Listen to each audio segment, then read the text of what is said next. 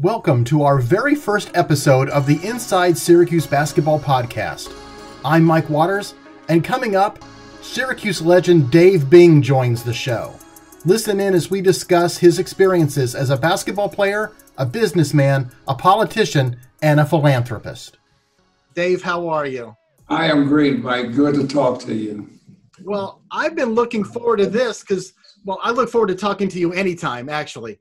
But in particular, this time I've been looking forward to it because I just got finished reading your new book, a biography, Attacking the Rim. What made you decide to write a book?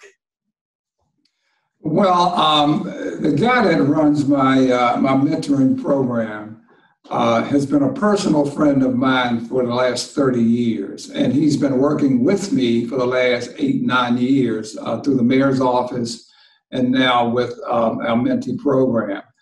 And he has a TV background. He was general manager of one of our big stations here in Detroit.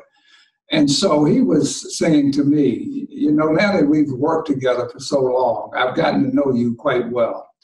And you've had a hell of a history here. Why don't you write a book? And it's something that I never thought about doing, to be very honest with you. So I thought about it for a while, and he said, you got one hell of a story to tell.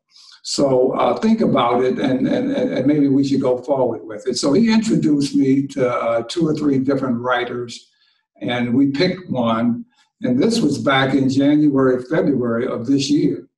Okay. And so we started the process way back when, and it was an interesting thing for me to do because I had to go back and rethink and remember all the way back to childhood, which is a long time ago, and try to bring it, current.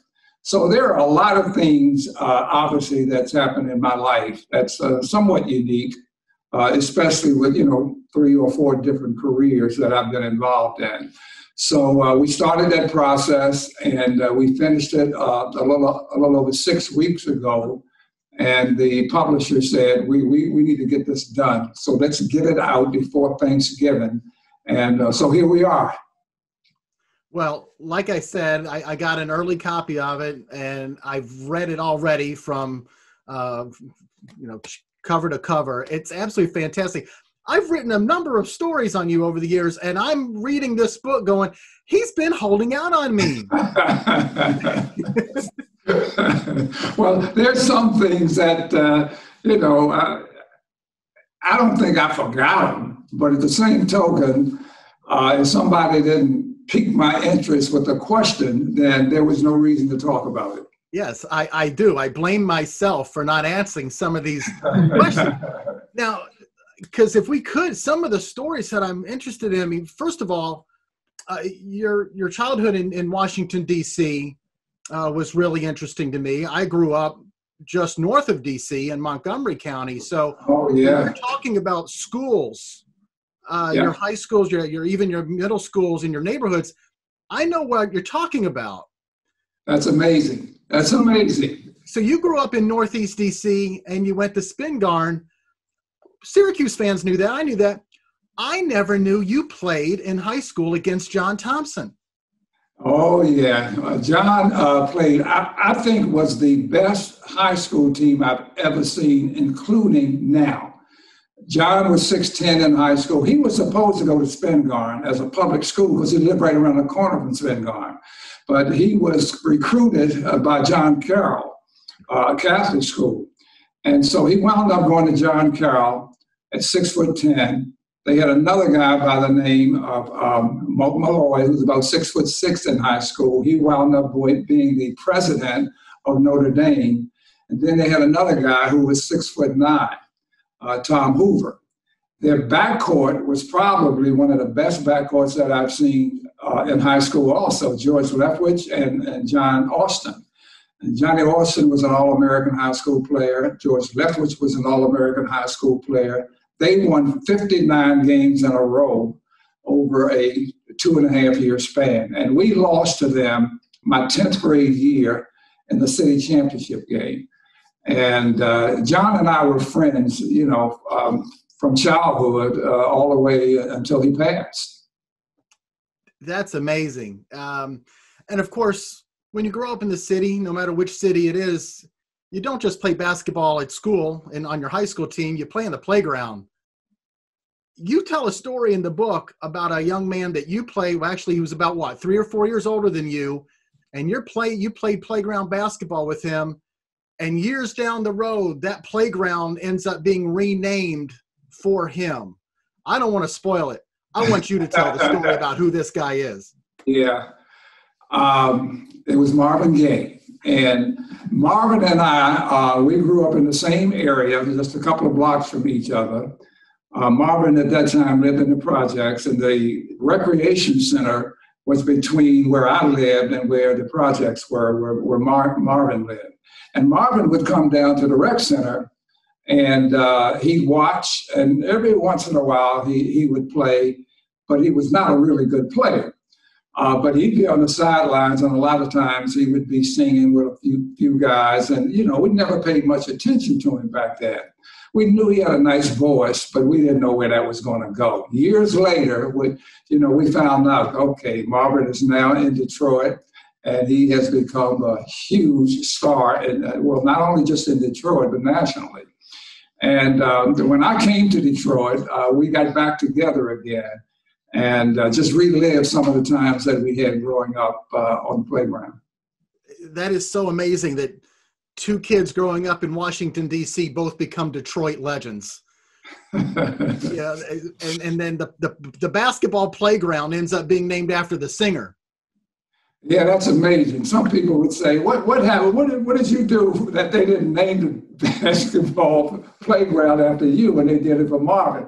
Well, I don't argue with that. Marvin was a really good guy, and no issues with that at all. No, you can't take issue with that. Absolutely. Now, of course, you're going to go from DC to Syracuse. Syracuse fans, obviously, it's a Syracuse podcast. And I think one of the overarching stories of your career is the fact that you played with a left eye that had been severely damaged when you were a kid. And I never knew exactly how it was damaged. I thought you were playing around it. But in the book, you truly explain just how that happened. And it involves a hobby horse. Yep. As a kid growing up poor, you didn't have all of the nice toys to play with. You had to make do. And so I nailed 2 pieces of wood together, and it was my hobby horse. And as a kid growing up at 5 years old, I mean, back then you watch TV and you see all the cowboy stories and what have you. So I was a cowboy on my hobby horse. And I tripped over a crack in a sidewalk, and the nail wasn't always in the 2 pieces of wood. And just ironically, I fell and my eye hit the nail. And I thought it was just a bruise. My mother thought it was just a bruise and hoped that it was a bruise because we didn't have insurance or anything for me to go to the hospital. So we thought it was going to heal, and it never did. And so I have blurred vision in that left eye all my life, even to today. And that's amazing that despite that vision issue, that you achieved everything you did in basketball. And yet you say in the book that you actually liked baseball. You were a big Brooklyn Dodgers fan. And if it hadn't been for the eye injury, you might have continued playing baseball. Yeah, I played baseball from the age of 11, even until I got in high school. I played baseball all the way through high school. But as a right-handed hitter, your left eye is your lead eye as a right-handed hitter. And I just really couldn't pick up the ball coming out of the pitcher's hand as we continued to play against guys who were better and better. So at the age of 13 or so, I really started playing basketball. And basketball was the sport in Washington, D.C. And so even though I continued to play baseball, basketball became my favorite. Well, and Syracuse fans are probably pretty glad about that, actually, because, the program was really down when you came up here. Fred Lewis had just taken over. The program, I think, had lost 27 or some odd games in a row. And Fred Lewis is putting together his first ever recruiting class, and you're going to be part of it. But he was interesting. He didn't recruit you with the basketball players on the roster at the time. He recruited you with the football guys. Yeah, the big names on campus. I mean, Syracuse was a football school at that time because Ernie Davis had just won the Heisman Trophy. They had just played in the Cotton Bowl. And John Mackey was an All-American who was going to be coming back. And the weekend that I visited Syracuse, those are the two guys that took me around and convinced me that Syracuse would be a good place for me to come. And it wasn't just about sports, because even though they were great football players, they were both good students. And they talked to me about the kind of education that Syracuse had offered them. And they said, if you come here, you're going to get a good education. But because this program is so bad, and we hear that you're a good player, you could help turn this program around. And that weekend was a determining factor for my making the decision to come to Syracuse. You mentioned that not only were they great football players, but they were conscientious students as well. I know John Mackey was pre-law. They're also both African-American. And you're coming from Washington, D.C., in an area that's mostly African-American. I know Spingarn at the time was all black, right? Yeah. How much obviously, Fred knew what he was doing. He paired a young African-American recruit with these two young black guys in John Mackey and Ernie Davis. But that had to you are making a big leap coming to Syracuse, which at the time, I don't even know if it was even 1% black. Yeah, we had at that time, my freshman year, we had 14,000 undergrad students. And out of the 14,000, we had 100 black students, 80 boys and 20 girls. And okay. So coming from D.C., where from kindergarten to the 12th grade, everybody looked like me. I mean, I never had a white teacher, never had a white classmate, never had a white administrator. And so all of a sudden I get to Syracuse and it was like, whoa, what am I doing here? I didn't know all of those statistics or the data at that time. I just knew that— They failed to inform you of that? Oh, absolutely, absolutely. And they were smart. They didn't bring me up until May, and the weather had changed. So you got, all of the girls and what have you out on the quad, and, everybody's dressed a certain way or not dressed. And I'm saying to myself, oh boy, this is going to be a nice place to come. But Fred Lewis was very astute in making sure, because Syracuse had no black basketball players at that time. Mm-hmm. And so none of the basketball guys recruited me, even though I met them while I was there that weekend. I did find out that we had no blacks on the basketball team. But Lewis had already confirmed to me that he had recruited one black guy from New York, which was Sam Pensil. Sam had already agreed to go to Syracuse before I did. Okay. So he said, you're going to have somebody else, and he said, but I don't want you to room with him. I don't want to put you two guys together. And that was another smart move, because I don't think I would have gotten exposed to a different kind of world and a different person had not Fred Lewis made that decision. So I roomed with Frank Nicoletti my freshman year, and then Jim Boeheim my sophomore and junior year. And I would tell you that those two guys that I roomed with are still two of my best friends. You mentioned that you and Frank Nicoletti remain friends to this day. And of course, everybody up here knows about you and Jim remaining close to this day. But you mentioned Sam Pensil. And I've talked with Sam over the years, and I think his freshman year roommate was Rex Trowbridge. That's right. Yeah. So again, it was a young black guy and a young white guy, and Sam and Rex also friends to this day. Yeah. Obviously, I think Fred Lewis, I don't know what his methods were, but he was creating a culture there where everybody was going to get along. And man, it's amazing to see how you guys have all just remained so close, to this day. Yeah, the team that I came in with, the freshman team, I'm very close to Jim, obviously, to Sam, to Rex, to Dick Abelman, to Frank Nicoletti. And the only guy that's no longer here with us is Norm Goldsmith, who got killed in a car accident after graduation. But all of us are still close. I see Chuck Richards. We 3 or 4 of us meet every year in Hilton Head for the last 4 years, just to kind of get together and talk about where it all started. And our relationships have remained very, very strong. That's fantastic. You know, I mentioned at the beginning that there were some things in the book that I didn't know. This is obviously something I never would have even known to ask about, and I wouldn't even ask about it now, except, well, you put it in the book, so it's fair game. You and your high school sweetheart got pregnant during the freshman year. She did. She got pregnant. You helped. Just a little. Yes. So, what was that like as an undergrad and playing basketball at a high level and navigating through all that while also being a married father? It was tough. It was definitely very difficult.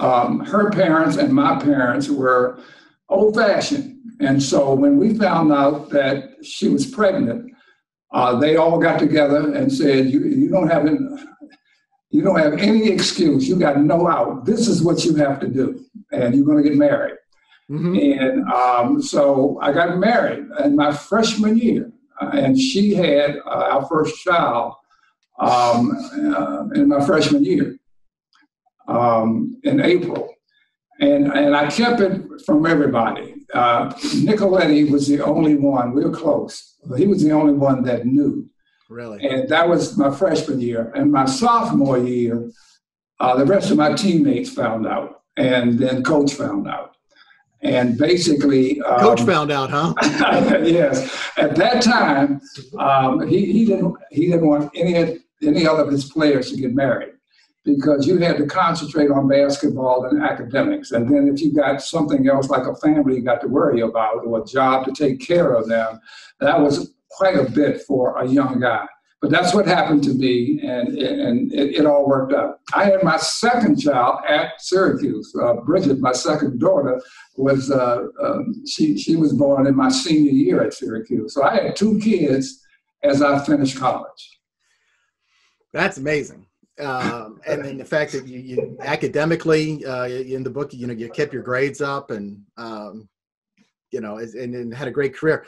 We'll spend just maybe another question or two on the Syracuse aspect of it. As Fred Lewis hoped, he put that class together and he recruited well and he brought you guys in, and you guys did turn the program around. Is there anything that stands out over your career, especially either whether it was your sophomore, junior, or senior year, that was a moment when you guys knew that you were going to be able to do everything Fred Lewis hoped? Well, I think as freshmen, the field house was in its first year, and we scrimmaged the varsity, and we beat the hell out of the varsity. The freshman team did. We knew at that point that we were going to be a pretty good team the following year, because needless to say, freshmen could not play varsity. Okay. Had that been the case, our whole freshman team would have been on the varsity team, because we were that much better than them. So they had a reason for losing 27 games in a row. They couldn't play. No, be nice. I know some of those guys. So when we became sophomores, and 3 of us got into the starting lineup, Jimmy was not a scholarship player as a freshman because there were no more scholarships available. And Fran Pinchot flunked out of school, and so his scholarship became available, and Jim became a scholarship player in his sophomore year.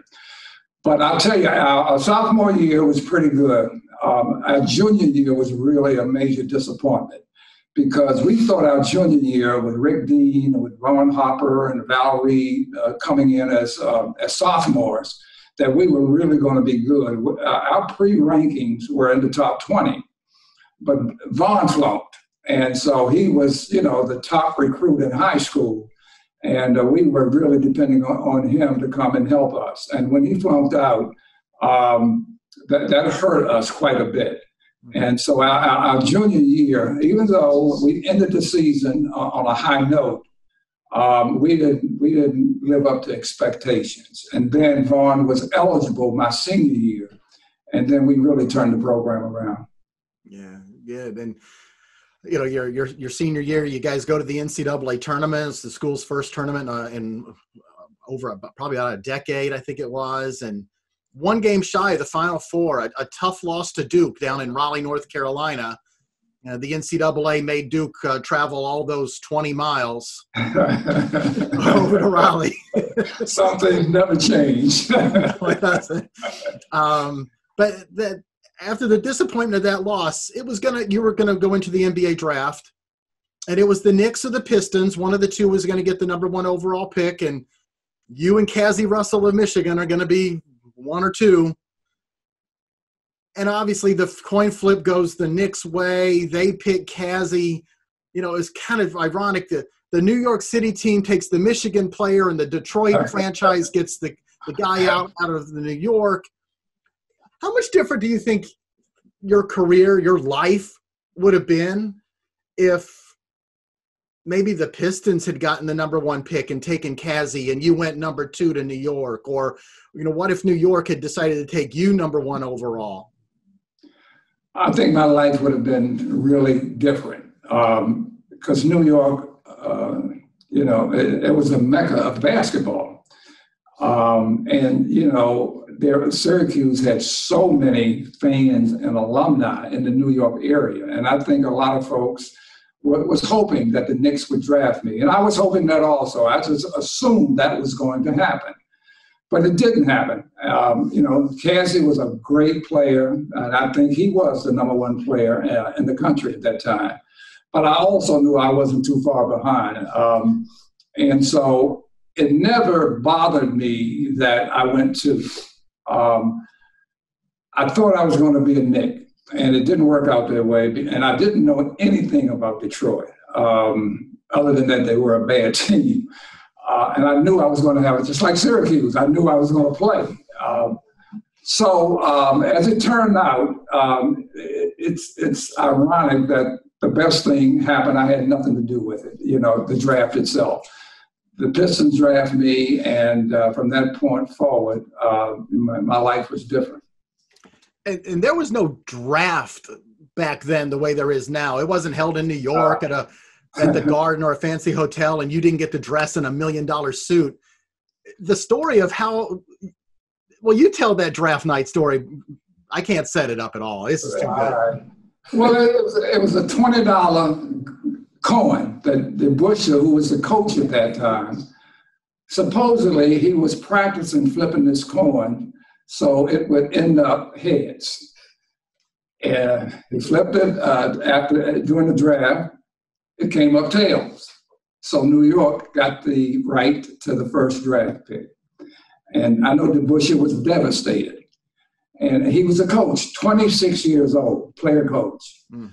And it was obvious to me that I was not Detroit's choice, that everybody wanted Cassie, and I accepted that and understood that.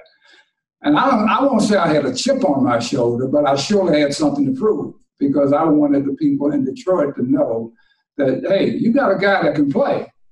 And you don't have to feel sorry for me. I'm going to show you guys that you did not make a mistake. And so things worked out very well in my behalf. And I loved it in the book when you said that you listened to the draft on the radio in a dorm room or with some of your Syracuse teammates, including Jim Boeheim. Yes. Yep. And, that's the way it was back then. The entertainment factor today for pro sports, it doesn't matter which sport, it's just off the charts. Even today, our young kids who are sports advocates, they can turn on the TV any day, any time of the day, and they're going to see great players in whatever sport that they like. Mm-hmm.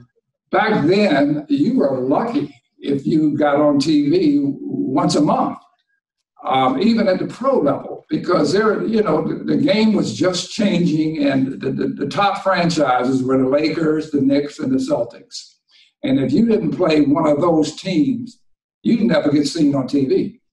And so that's just the way it was, and you had to accept it and live with it. So there were some struggling years there with the Pistons, but obviously Detroit's going to become like a home for you.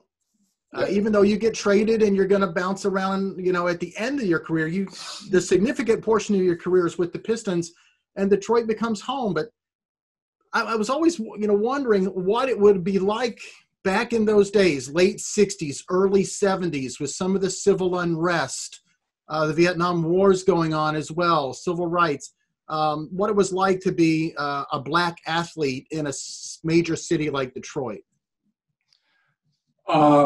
Detroit, like Washington, D.C., was a predominantly African-American city.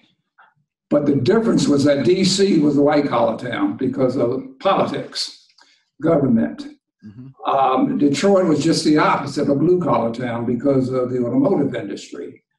But I was, after a short period of time, when people had a chance, number one, to see me play, everybody changed their minds pretty quick and said, you know what, we did get the right guy. But as you talk about the tumultuous times in the late 60s, early 70s, it was very difficult, no doubt about it. And I was exposed to some things as a Black athlete in a city like Detroit. The politicians, the business people, everybody was coming to you to get your opinion, to make sure you got engaged, you got involved, et cetera, et cetera. So even though we're tough times for the country, Detroit itself welcomed me with open arms back then. And they, I think, respected my work ethic. I think they respected what I tried to do in the community in terms of not trying to have a big head and trying to help as many people as I could. I was totally engaged in the city, and I enjoyed those years. I'll be very honest with you, because I made a lot of friends. So you didn't play your entire career in Detroit. As we said, you go to Washington, you play with the Bullets, there was a short stint with the Celtics. Why, after your career is over, did you decide to either go back or remain in Detroit? I remained, even though I was traded. My first 9 years was Detroit. I made so many friends in Detroit and fell in love with the city. Even when I got traded, I had a no trade clause in my contract. And so when the Pistons came to me and said, we think that, we'd like to trade you. We know you have a no trade contract or clause in your contract. And so we've got options right now. And well, you've got options. We've talked to the Lakers, we've talked to the Celtics, and we've talked to the Bullets. And, which team do you think you want to go to? And I said, well, I think the Bullets. And that was my home where I grew up. And the Bullets had just lost in the championship series to the Golden State Warriors. So they had a good team. Mm-hmm. They had Elvin Hayes, they had Wes Unseld, they had Phil Chenier, they had Mike Rick. They had a pretty good team. So my feeling was, okay, that's a pretty good situation for me to go in. I can't go there and be the same star that I was in Detroit because they've got so many good players already. So I've got to figure out how I fit in. And, I knew Wes well. I didn't know Chenier very well at that time, but I knew E. We were friends. And so it was not a tough thing for me to do. The toughest thing was that when I was traded, it was like in August. And so I didn't have time to move my family. I had 3 daughters, and I didn't have time to move my family to Washington. So all of a sudden, at 32 years old, I'm kind of by myself for the first time in my adult life. So my parents wanted me to move back in the home with them. At 32, I'm saying, well, wait a minute, I don't think that's a good idea. So I got an apartment in Washington, and my family stayed in Detroit. So that first year, I was fortunate that Casey Jones was the coach. And Casey was a good guy, not a good coach, but a good guy. So it was an easy transition for me. And so between Casey and those teammates and being back with the people that I grew up with, that first year, even though my family wasn't there, wasn't all that tough on me. The second year, my family moved down. I moved everybody down to D.C., but I kept my home in Detroit because I had already made up my mind that Detroit was going to be home, not moving back to D.C. You know, your post-playing career is probably even more successful or more amazing than your playing career. It's you start your company, and I think I read in the book you start with 4 employees, and over the years, yeah, right, 4 employees you started with, and over the years it expands to 1,400. Yes, yeah. So we had a company that was an automotive supplier, and we had a tremendous growth over 28 years, both in terms of revenue and in terms of people. I had 6 plants in the city of Detroit. The automotive industry was very good for minority-owned suppliers until probably the 07, 08 timeframe when the industry itself was suffering. And at that time, they were trying to stay alive themselves, and so they couldn't be as supportive for the supply base as they had been prior to that time. But Detroit itself was a city that was also very supportive of minority entrepreneurs. And we had the first African-American mayor, Coleman Young, very progressive in his thinking, and good things were happening in the city until the downturn, because this area was so dependent upon the automotive industry, where you had people without a high school education making middle-class incomes. You know, people were making $70,000, $80,000 in the plant without a high school education. And when the downturn happened, a lot of those people obviously were no longer had a job and were out looking for a job without the skill set and the education that was necessary to move into another area. So you've been a successful businessman there for almost 2 decades at that time. You mentioned the downturn in about 07, 2008. It's about a year or 2 after that where somebody convinces you, a lifelong businessman, that you're needed in politics, and you run for mayor of Detroit. How in the world did anybody convince you to go there at that time, especially, and run for mayor? Oh, it wasn't easy. It wasn't an easy decision for me. I mean, it's not something that I wanted to do, but the former mayor before me was Kwame Kilpatrick, a young man with just unbelievable potential. I supported him for his 2 terms that he ran.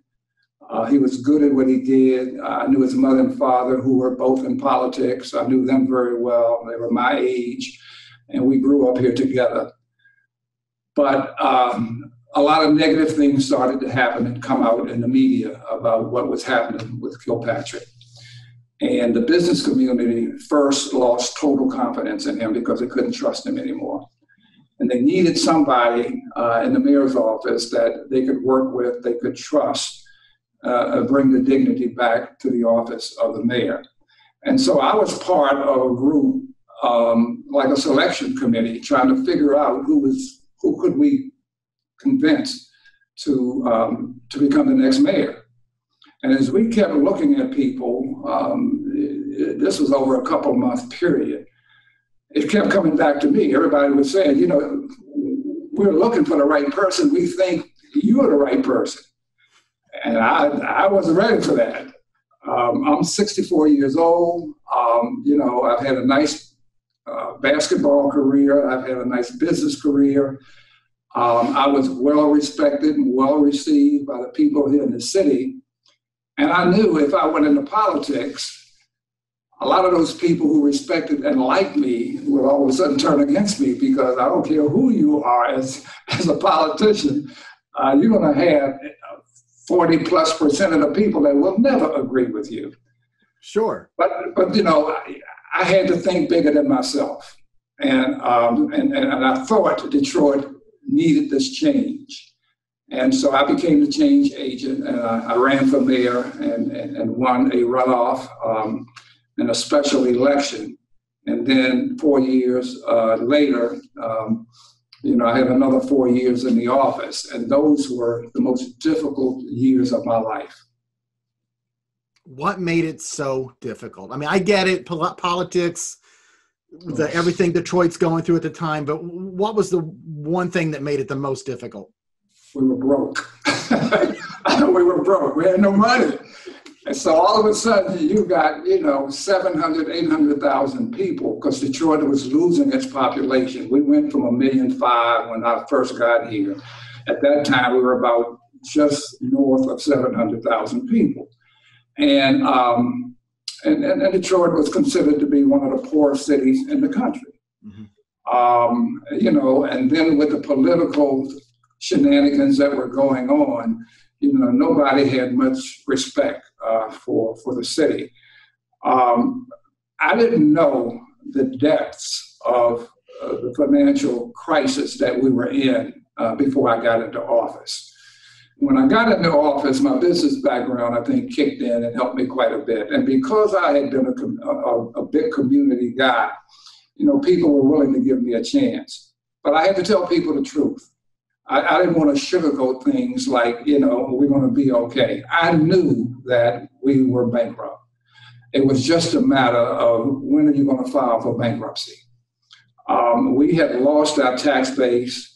We didn't get any help from the state itself. Fortunately, Obama was the president and Joe Biden was the vice president, and I knew both of them. And they really helped the city out as much as they could. So between the Department of Transportation, between HUD, between Department of Education, all of those secretaries were very, very supportive of Detroit. But they couldn't get us enough money to get out of the debt that we were in. We were $18 billion in debt and long-term liabilities. And we didn't have a tax base, we didn't have a revenue base to do anything. So all of a sudden, people are demanding the trash be picked up, the garbage be picked up, the lights be turned on, the buses will run on time, the police department, the fire, you name it. And we didn't have enough money to run any of our departments efficiently. Fortunately, I knew all of the business leaders, and early on, I went to them, and when they asked me what could they do to help, I told them exactly what we needed. And none of them could give me the money that was necessary to turn the city around, but they were very supportive between the business community and our foundations, the nonprofits. Okay. They both came to the table in a big way and helped us stave off bankruptcy for the first 3 years. But that's when the governor made the decision to bring in an outside person, if you will, a manager, emergency manager. And he came in for about the last 6 or 7 months of my term. And it was ugly because hard decisions had to be made. And I don't think the governor felt that we could make those decisions, myself and my administration and the city council. So he brought in this emergency manager who I think did a good job. I worked with him. All the power was transferred from the mayor to the emergency manager. And most people thought, oh, this is going to be ugly, this is not going to go well. But I said, there's no sense in me fighting this guy. He's going to get the support that I didn't get from the state. So I may as well get to know him as best I can, work with him. And he came to me and said, I don't know the city. You run the city. I've got to take the city through bankruptcy. Wow. And so he said, that's something that you don't want to do. So let me do that because I don't live here. When this is all over, I go back to D.C. to my law firm. So in the end, it worked out. Wow.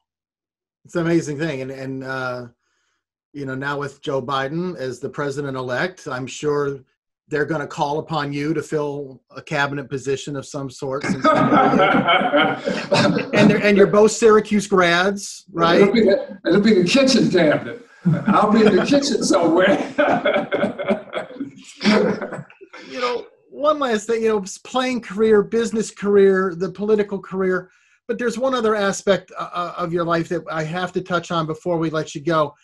And that's that over the years, you've been a mentor to a lot of young kids in the city of Detroit, African-American kids who maybe need, a mentor in their lives. We know famously the story, you knew a young Derek Coleman, but I know that in the book, one of the forwards or the blurbs for the book is written by Jalen Rose. Yeah. Who didn't go to Syracuse. But shame on him, but it's okay. But why and how did the mentorship program come about? Well, I've been lucky all my life. I've been mentored. Fortunately, I had a dad that was in my home.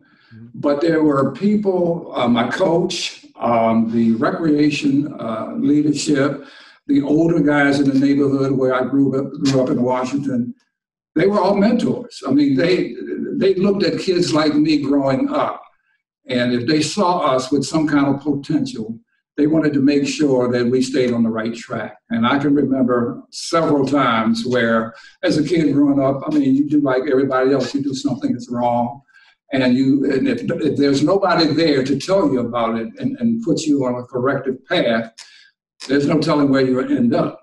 So all my life, I've been around people who've reached out to help. And so that's all a part of me right now. There are kids over the years that I've been in Detroit where I knew they needed help. I knew people didn't care about them. I knew people just told them what they couldn't do, not what they could do. And so, I guess, in a roundabout way, I was doing mentoring then without knowing much about it. So at the end of the political career, the guy that worked with me very closely was a guy by the name of Bob Warfield.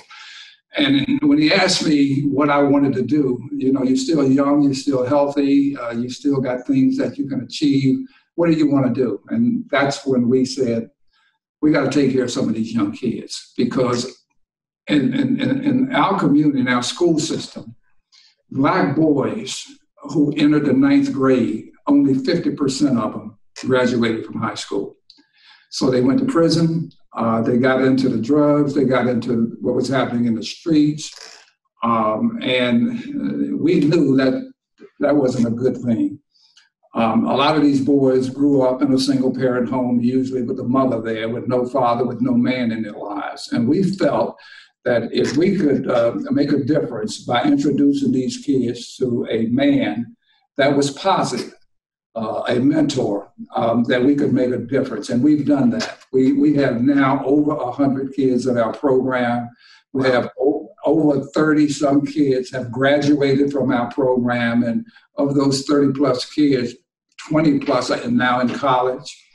And they will come back and be useful citizens here in the city of Detroit. So, people would say, well, those are not big numbers.